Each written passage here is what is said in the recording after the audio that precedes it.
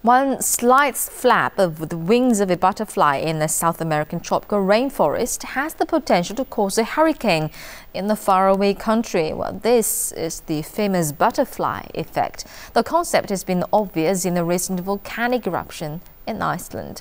The most direct hit sector is, of course, aviation. About 95,000 flights were cancelled between April the 15th to the 20th. And experts estimate the aviation sector has lost 1.7 billion US dollars. Meanwhile, industries related to aviation have also been affected, like logistics, tourism and exports.